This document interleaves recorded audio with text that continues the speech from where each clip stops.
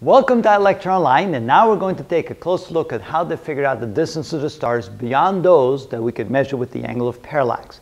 If you remember in the previous video, we found out how they were able to measure the distance to the nearest 100 stars or so simply because by measuring the position of the stars from various vantage points in the Earth's orbit, we could actually measure a difference in that angle, which was then known as the angle of parallax, which enabled us to find the distance to those stars.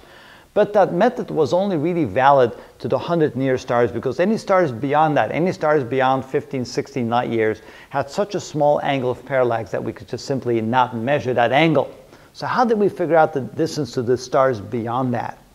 Well, it turned out it was actually as a result of a number of things that we discovered, a number of the properties of stars, temperatures, wavelengths, things like that. So we're going to take a look at some of these to be able to understand how they've been beyond the angle of parallax to find the distance to even further stars. So the first thing we want to learn about is what we call Wein's law. Wilhelm Wein was a physicist slash astronomer slash scientist who was very intelligent, and he discovered that the radiation coming from an object could be determined if we can exclude all the other radiation.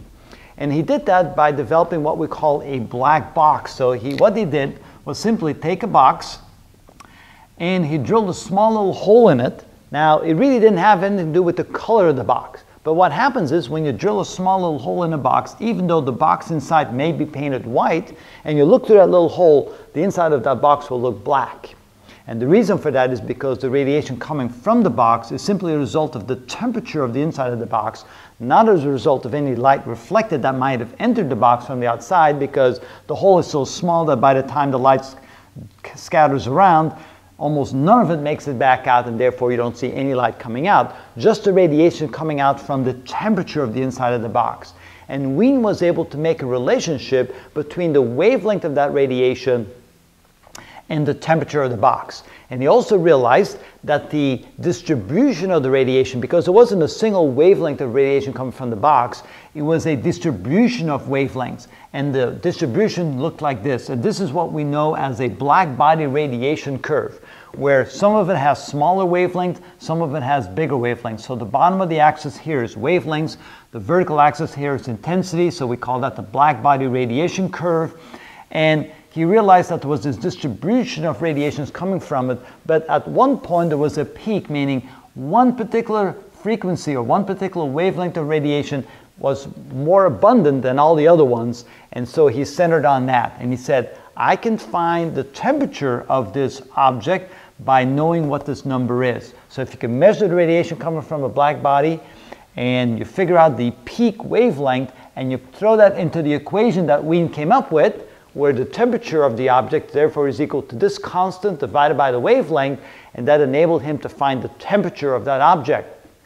He received the Nobel Prize for that discovery in 1911 for work he did in the late 1890s. And so now, for example, let's say we take the sun, which the radiation of the sun is kind of like a black body.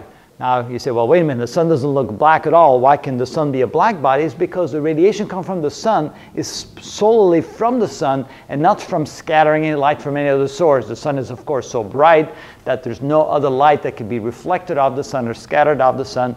So the radiation from the sun is purely from the source, just like the radiation from a black body is purely coming from inside the box and not from any light being scattered or reflected from anywhere else. And so when he applied that equation to the radiation coming from the sun, and of course the sun is a yellow star, and the yellow star has a wavelength, a peak wavelength of about, not 580 nanometers, it's more like about 500 nanometers. So make this 500.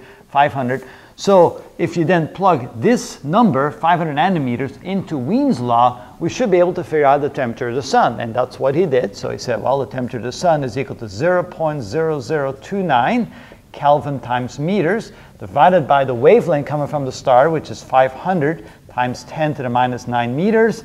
And when you work that out in your calculator, you get 5,800 Kelvin.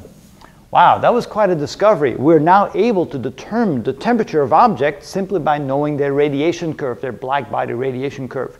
You might have noticed that when you have an electric stove at home, you turn the plates all the way up to high, the plate begins to glow. As the temperature gets hotter, the radiation shifts to shorter and shorter wavelengths, and eventually goes from the infrared into the visible wavelength, and red light begins to emanate from that hot plate. So that's an example of black body radiation.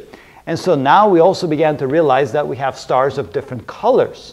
And we also realized that for the stars of different colors, and notice I don't have a yellow pen, so I put the orange dotted line, and I don't have a white pen. Even if I had one, it wouldn't show up on the whiteboard, so I made a dotted black line there. So we had stars of these different colors, and we noticed that those stars would have different black body radiation curves. Stars that were redder would have curves that looked a little bit more like this. Oh, and it wouldn't quite go this high. I think I'm exaggerating this curve a little bit. Let me redraw that. It would look a little bit more like this. And then black body radiation curves of blue stars, it would look more like this.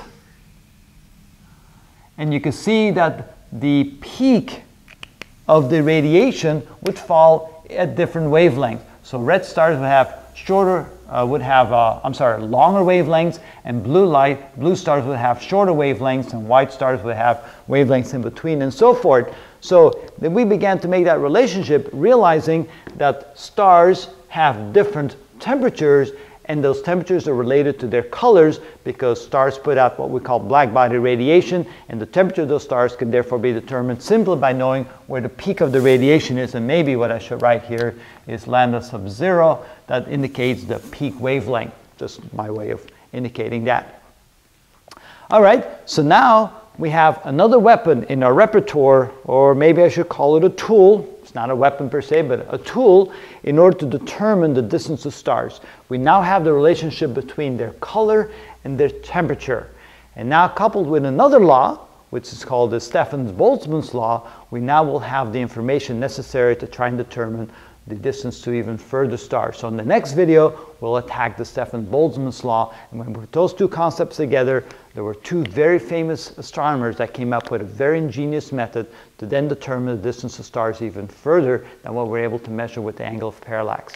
So if you're interested, stay tuned, and we'll show you some more of these interesting discoveries they made just about 100, 150 years ago.